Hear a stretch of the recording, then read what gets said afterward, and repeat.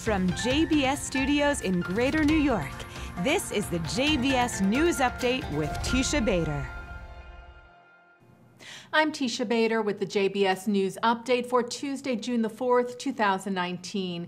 We open with the passing of Nechama Rivlin, the beloved wife of Israel's President Reuven Rivlin, who died this morning 3 months after receiving a lung transplant. The First Lady for years suffered from pulmonary fibrosis.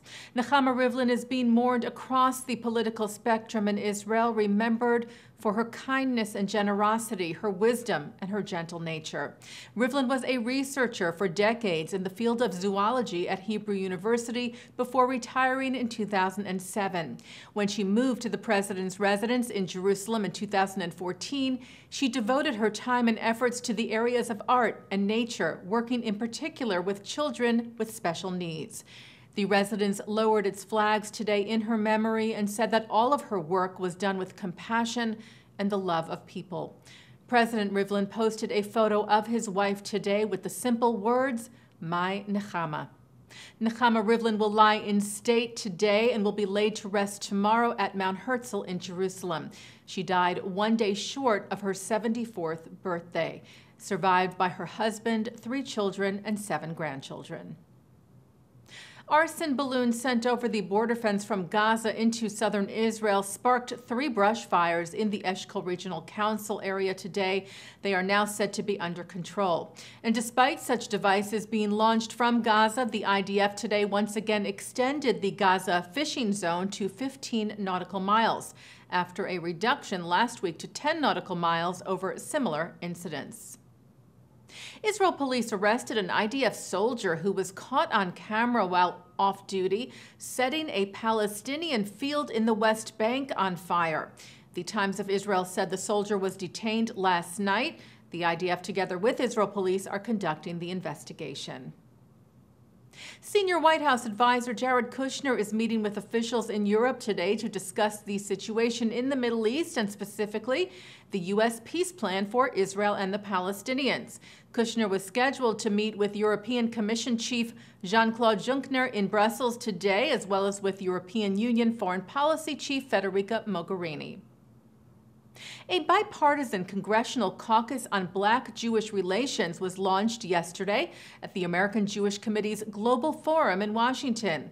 The caucus is made up of 3 Black members of the House of Representatives, Michigan Democrat Brenda Lawrence, Texas Republican Will Hurd, and veteran civil rights leader Georgia Democrat John Lewis. The 2 Jewish representatives are New York Republican Lee Zeldin and Florida Democrat Debbie Wasserman Schultz. The group hopes to bring Blacks and Jews together to support legislation that fight hate crimes and to battle white supremacist ideology and actions. Lawrence said the African American and Jewish communities have a history of standing together for the promotion of social justice and civil rights.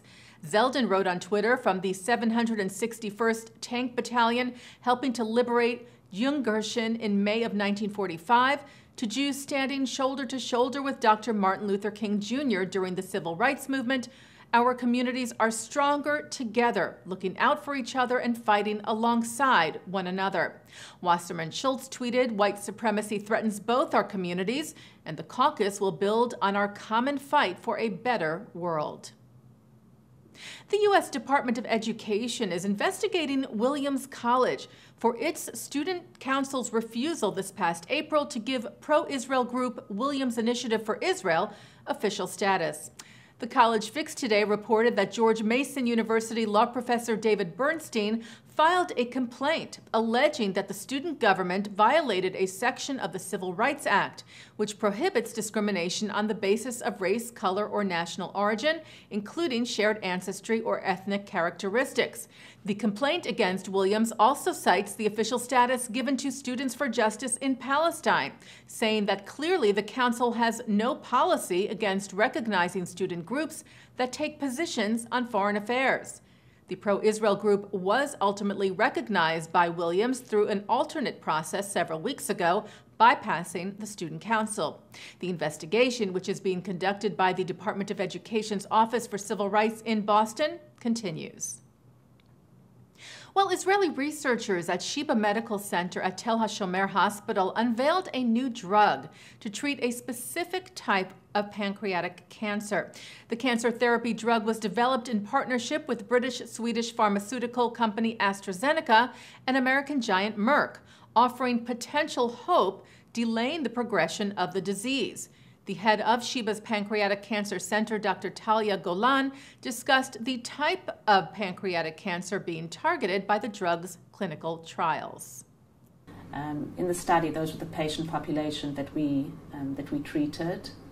Furthermore, they have to have a specific germline mutation, which is the BRCA gene, BRCA1 or 2.